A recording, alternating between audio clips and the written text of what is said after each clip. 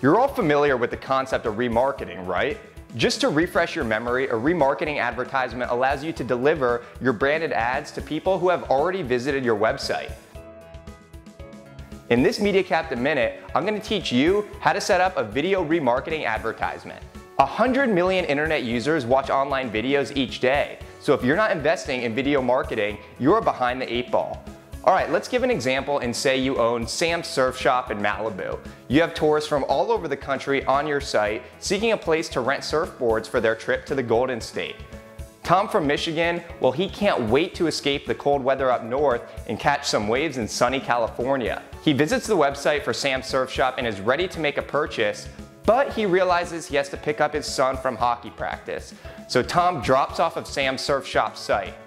This is where video remarketing can be super effective. Tom the Michigander might rent from one of Sam's competitors when he goes back online. With a video remarketing advertisement, you can serve a customized message to the people that drop off your site to lure them back. Okay, so now you understand the process and how a video remarketing advertisement can be effective. But how do you set up the process? I'm going to walk you through these simple steps.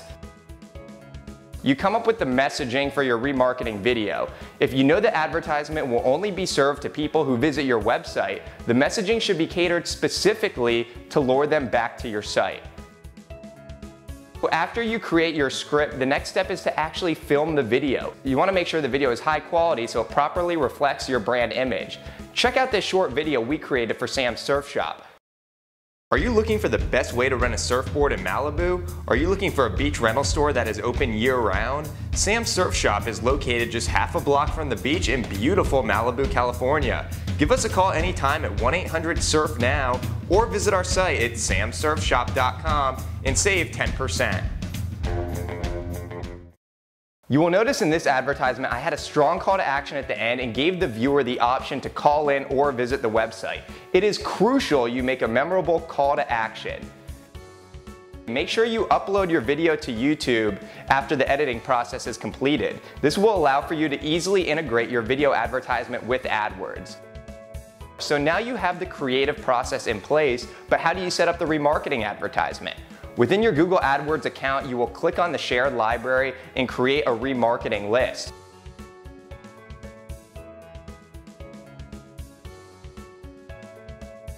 This will provide you with an AdWords tag that looks something like this. You will want to add this tag to all of your web pages right before the body tag. If you're not familiar with coding, don't worry, just shoot this over to your developer and he'll be able to get this implemented in no more than 10 minutes.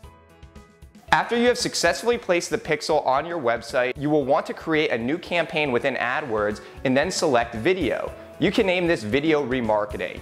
You will want to set your budget, select your networks, choose your location, and since this is a remarketing advertisement, we want to serve this to all countries and territories.